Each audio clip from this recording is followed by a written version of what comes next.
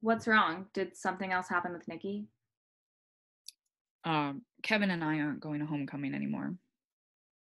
Oh. Yeah. We talked, and he was pretty much like, if you don't let me come over and have sex with you, I won't go to homecoming with you. And I was only talking to you because, and I quote, fat girls put out. So I'm 60 pounds down, and I'm still just the fat girl. Okay. So, first of all, you're focusing on the wrong part of his stupidity, but let's get there in a minute. I just don't, I don't, I Megan, I don't want to bother you with this. I don't want to upset you. Ellie, I'm sorry. I just don't want to lose you too. Ellie, no, you're not going to lose me, especially if you're telling me when a shitty guy does something shitty to you.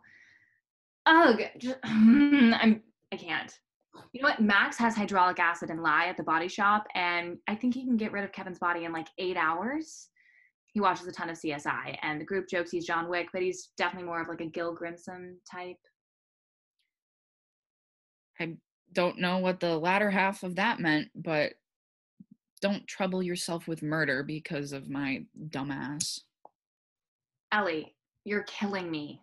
Please, please don't think that this is your fault. Kevin is literally just the worst ever. I know I should have listened to you, but I didn't because I'm an idiot and I'm a desperate fat girl who deluded herself into thinking that Ellie, I'm saying this as kindly as I can. Please shut the fuck up. No, you're amazing, and he doesn't know what he's missing out on. Okay, his loss. He sucks. can we talk about something else, please? Okay, I hear you. Um, Rachel and Teeth have a killer Halloween party planned. Did they tell you the theme? They had to tell Max, and Max can't keep anything from me, but I think that they knew that, so they told Max the bare minimum so he wouldn't ruin the night. But I don't know. I don't think it was a total spoiler. Okay, that's good. I'm pretty excited about the party. I hope I can still come. Ellie, it's at your house. Yeah, but like it doesn't have to be. Up until last night, I thought I was going to homecoming, so You're still going to homecoming. probably not. Don't do this. What's the point?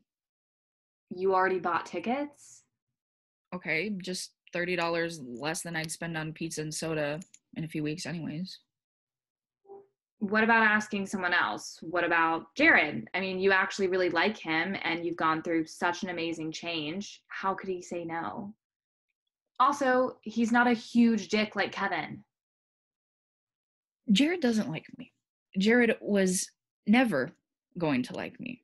I'm never asking anyone out ever again.